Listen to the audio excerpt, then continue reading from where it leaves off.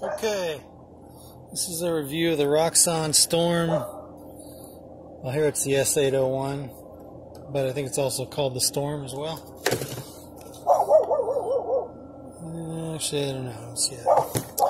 This is the box that came in right here. Actually, it looks like it's got a little manual. I think it's used because it's got this little stain on it. And there's some other markings on it too. So I don't know, I might have got to use one, but it's in good shape. Overall, it's in good shape. Oops, I'll have to pick that up. Just got your basic instructions. They say it's made in the Far East, so I guess it's made in China or something. Or maybe Japan, but I'm not sure. But these are the instructions. All that good stuff. Put that back. For size comparison, and the audio might be horrible. I don't have a microphone. Just the phone microphone. But I got the Leatherman Surge and then the Gerber suspension for size comparison. So here's the Roxon Storm. So it's probably more comparable. Oh, nice. It's probably more comparable with size-wise with the Gerber suspension. So it is, yeah, a little bit smaller than the Leatherman Surge. Thicker though. Well, I don't know. It's about the same actually, thickness-wise. Maybe a little thicker than the Gerber suspension. All right, well, let's get into the tool. So it's got the blade, which there is a liner lock on the blade, if you can see there. It's a liner lock, which is nice. It's a good, nice hold on the liner lock. Then you got the saw. Saw does not have a liner lock, which kind of bummed me out. I was hoping that I saw videos and it looked like it did, but now that I got the tool, it does not have a liner lock for the saw, so no liner lock on the saw. I guess, I don't know if it is a little loose too, but I guess when you're sawing, maybe that doesn't matter so much. I guess I have to try that out. Maybe I could just tighten these screws up too and make it tighter, but it looks like a very sharp saw. It's got blades on each side, so probably for forward and backwards cutting. But it does seem very sharp. And let's see what else we got. We got the pliers. Pliers, spring-loaded. They are spring-loaded, but these are not removable. Well, maybe they are, but I mean they're not like easily removable like the Leatherman Surges, as you can see. On the Leatherman Surge, the wire cutter blades, you've got a star bit there. You can actually, take them off and put a new wire cutter on there, but on the Roxon you don't have that. You might be able to get a punch and punch it out on one side and put new blades on that way, possibly. And I could Google that and see if anyone's ever tried that before. So those are that. I'm not really using the tool, I'm just kind of showing what it has. It's got the glass cutter, or glass breaker, right there.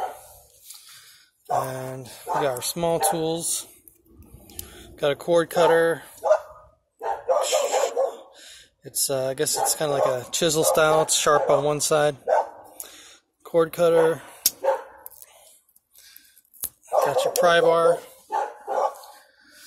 And these little tools don't lock, by the way, which I was kind of hoping they did, but they don't. So there's no liner locks or any kind of locking mechanism on these small tools that I'm. So there's none on this and this. This one here, can opener. Someone told me on a forum, or I saw on a forum, that because this can opener is in the middle, it's hard to get a good grip on the can. And they were saying, one guy did this actually. He took this off, the cord cutter off, and put the can opener in this slot, and then moved this over into the can opener slot. So this cord cutter was in the middle. and the can opener was where this is, and supposedly it worked better for cans. So I don't know if Roxon's going to change that or not, but there's no liner locks on those. Also, there's one of the great things about the tool is the scissors, and it's kind of tricky to get these out. They're not quickly deployable scissors, but they're still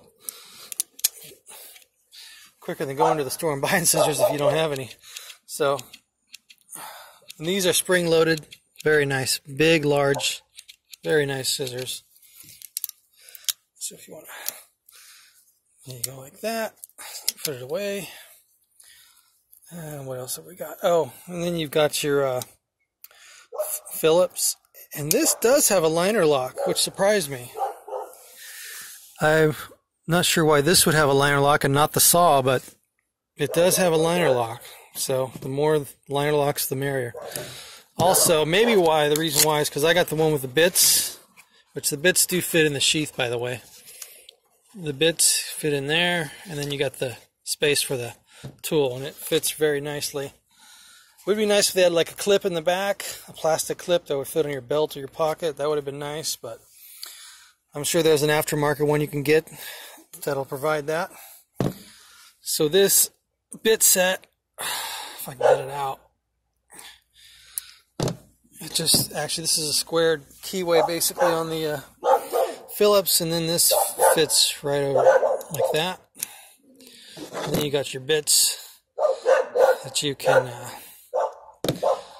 just put right on there, and it's magnetic too. I think this is magnetic, and then this is magnetic as well, which is nice.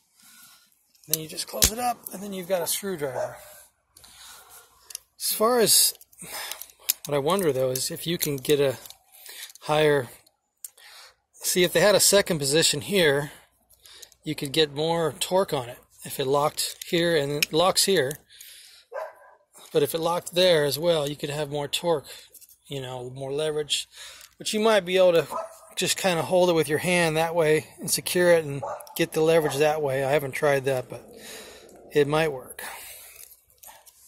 So there's that. Other thing you have, you've got a file. Oh, let's do the can or the bottle opener first. You got a full-on legitimate bottle opener, or wine. I'm sorry, wine. Well, I guess a wine bottle opener. You've got the leverage, this leverage piece, and then you've got the corkscrew. This is also a bottle opener. This you can open regular bottles with, and then the rest is for wine bottles. And then you've got this file. No line. There's no lock on this either. But you got a flat head, and you got a flat file, and then you got a cross pattern file on the back. So more liner locks would have been nice, or some kind of lock. But overall, I really do like the tool. Then you got a ruler here. Looks like it's metric. Looks like it's metric. Would have been nice if they had a version with inches, but it's still some kind of guide. I guess if you know your conversions, you can still be useful for inches, or you might need it for metric. So, but overall, it's very nice tool, useful features. Blade. I wonder if I can pause this. Grab a piece of paper real quick.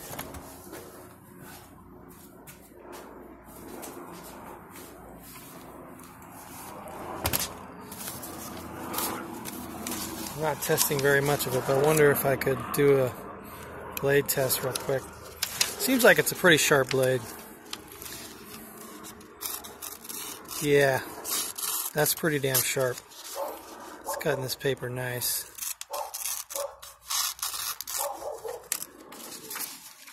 Giving us pretty damn clean cuts. Once you get it started, it cuts it pretty good. So yeah, pretty sharp blade, and it does have the lock. So overall though, I do like this tool. Put those back in there. These will fit. You can kind of see how this fits in the case. Stick those in that little pouch part of the case, and then this goes in there. Like So, and there you have it. And that is a review for the Roxon S801. I believe it's also called the Roxon Storm.